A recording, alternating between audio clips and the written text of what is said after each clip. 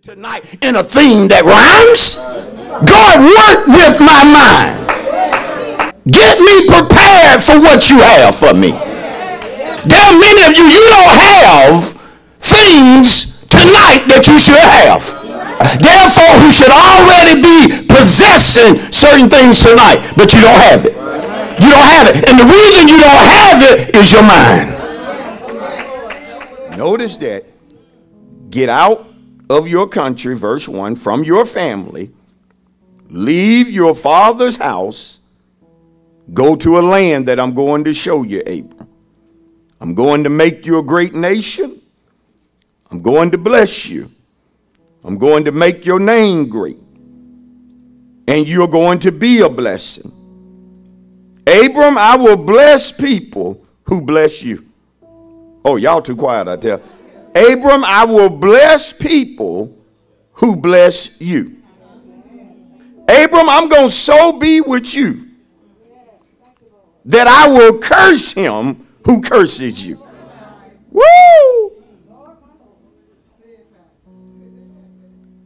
See, that's the reason you have to be careful not to mess with God's people. Can I break that down? We have to be careful how we treat each other. Because if I'm Abraham's seed through faith, then the same way he got those who messed with Abraham, he'll get those who mess with me. Yeah. Yo. That's some good stuff there. He'll get them. And see, when you know the Bible to be true, and when you know you are truly the seed of Abraham, you shouldn't have no problem telling people, you better watch how you treat me. You can tell folk, you better keep your mouth off of me. Oh, who you supposed to be? It ain't who I am as much as it is the one whom I serve.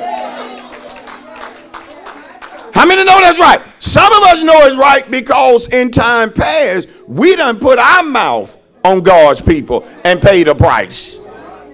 Right? This is how he's letting Abram, this is how I'm going to be with you. Which means God had to be watching out for him. Because how many know there are times that folks will curse you? This ain't even a message. There are times folks will curse you, but they won't do it to your face. But God said, I'm going to get those who do it to your face. And I'm going to get those who do it behind your back. Because there are times we don't know who's talking about us when we're not around. And see, some of y'all act like you've been talking about folk. Because you're not getting happy on this part at all. But you better repent quickly. Touch not my anointed. Do my prophets no harm. There's certain folk, when folk go to talk about you, got to say, hey, see you bye.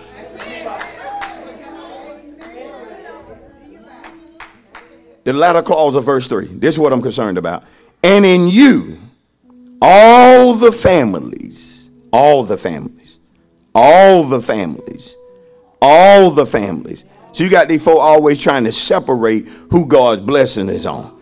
But God blessing is on this group of people. God blessing is on this group of people. But see, he told Abram, through you, I'm going to bless all the families of the earth. Through you, Abram, every race is going to get the opportunity to be blessed by me. Notice in verse 1 that it was the Lord speaking or talking with Abram.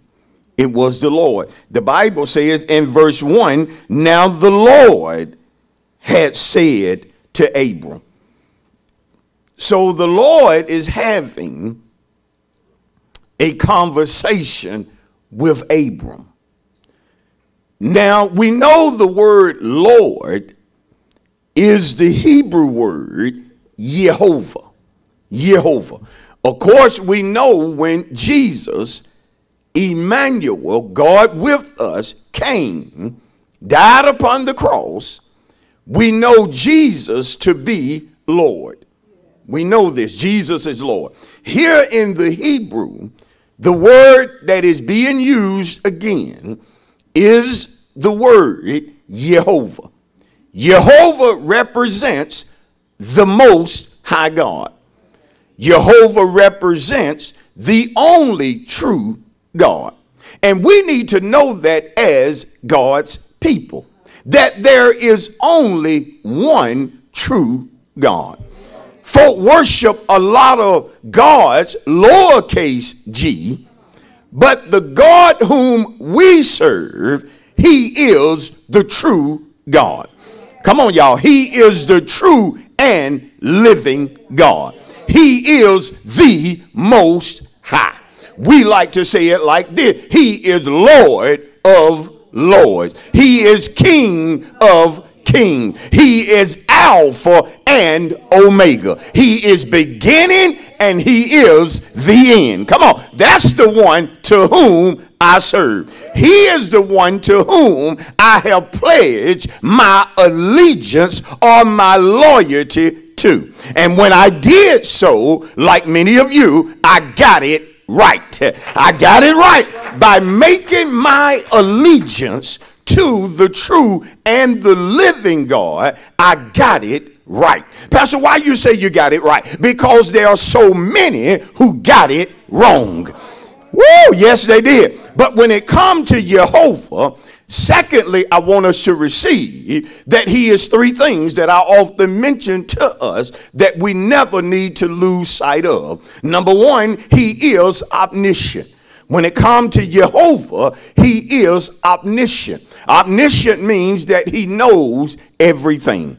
He knows everything, or he knows all. Number two, when it comes to him, we have to see him as omnipotent. Omnipotent meaning that he has all power and all authority. Brother Q and the praise team was singing about it earlier, that he is able. What makes our God able? Because he has all power and he has all authority. So if God tells you that he's going to do a thing and you know him to be Jehovah, listen, you don't wait until that thing manifests before you praise him. You praise him in advance because you count it so and done because of his power. You count it so and done because nobody can stop him from doing what it is that he has purpose to do. And some of you ought to give him a praise right now, because what he told you years ago, when I look at many of you right now, he brought that thing to pass. When he promised a lot of y'all that he would work out certain things, even at the time when you couldn't understand, but how are you going to do it, Lord? He reminded you that I have all power and all authority. And when you recognize the Lord as having all power and all authority, you have no problem trusting him, listen to me, saint, with everything that concerns you.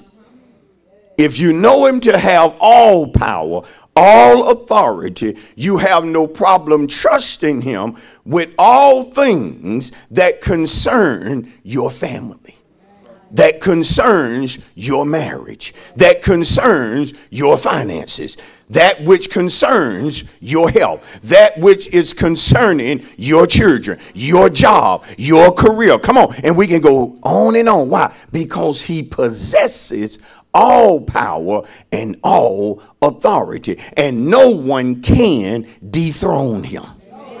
Is that right? No one can dethrone him. Finally, when it comes to the word Jehovah, it means the existing one. The existing one. Now, some will break it down as being the self-existing one. And you say, well, Pastor, what makes God great about existing? Well, you have to understand that we also exist, but we need God's help to exist. we can't exist without his help. And so when you talk about the Lord, Jehovah, he doesn't need our help to exist. He exists on his own. He is sovereign all by himself. And so we never want to get this thing out of order. God does not need me the way that I need him. Come on, somebody. You better recognize that. When folk get to acting like God needs them, like he can't be God without you, like his church can't do what it needs to do without you, you done bump your head, as we used to say in the old days. Something is wrong with you. I recognize that I need God. I need him to exist literally, but I also need him to exist as a productive man. I need him. He is my source. Do you need him like that? Do you realize how much you need him? Do you realize there are things you could not do without him?